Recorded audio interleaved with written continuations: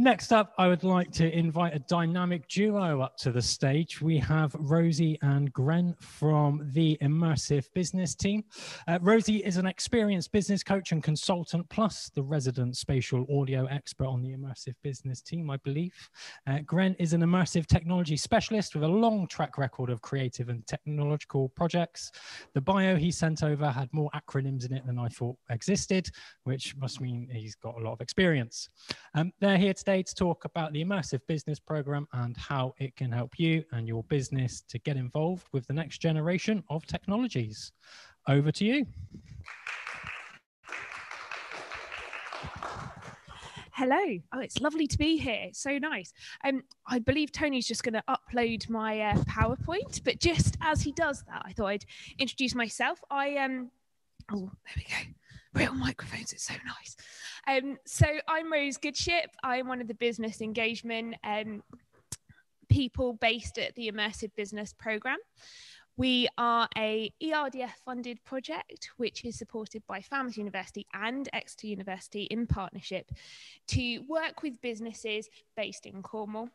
And my job is to engage and work with businesses across the region so that they can explore and adopt immersive tools for their business. And then Gren here is just going to introduce himself as well. Hello, I'm Gren Spencer. I'm Immersive Technical Specialist for Immersive Business. I hate acronyms and move this way. Is that what you're saying? Okay. I have a long background in creating bespoke VR and AR environments for universities, for industry, for entertainment, for Universal Studios, for people like BAE Systems. So quite varied. And now I find myself in very, very lovely, sunny Falmouth. So Immersive Business is a brand new facility based at Tremo campus. We're really lucky that we are part of this wonderful community that's blossoming of co-collaborative spaces that people can come and explore and work with us in. We have a beautiful facility that we would really like to invite you in, because one of the things about immersive technology is it's really difficult to understand unless you've been in it and you've experienced it and you can understand it that way. So I'm going to attempt to play a video that should, oh, it's not going to play. It's going to be one of those. Well, the video would have done is given you a good example of the use of the Oculus Quest used for spatial computing. The video showed a great introduction to how tools that are actually relatively cheap to adopt are actually increasingly being used in collaborative working spaces as ways of working together, even though you're miles apart, and actually looking at multiple bits of information at once. It also explored the use of using spatial computing for exploring designs. Specifically, this one was looking at the use of textiles and how designs can be adapted and used in different ways. I will send that on to everyone in the chat if possible at the end of this. So what is immersive? One of my favorite definitions is that it's about being there and also being them. It gives you the opportunity to be in the information, in the data, in the story, in a totally different way, from a different type of perspective. And that's why it's so exciting. As you can see, this is another photo of our facility that was developed on the Insta-Z1. This is a camera that's a 360 camera that gives you the ability to explore a 360 image. So now we can enter right into the facility. You can see that we have a great space that you're able to come into and network in. And it's going to keep moving, my PowerPoint. And we also have a facility filled with a great amount of equipment. This in particular is an AR glass called the HoloLens. We also have HoloLens 2. Gren, can you tell us a little bit about our HoloLens equipment on the facility?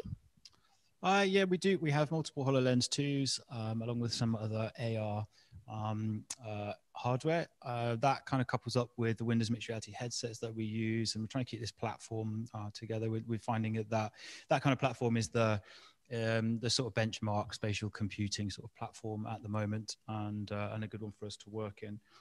So we we have access to that. We also allow our clients and collaborators to build to those headsets, test things out before they actually purchase them, because they're not cheap. They're £3,000. It's a little bit of an outlay if you're not quite sure it's going to do what you want it to do. So we sort of employ that methodology of having that hardware there and the expertise for you to be able to come in and build to these things and try them out.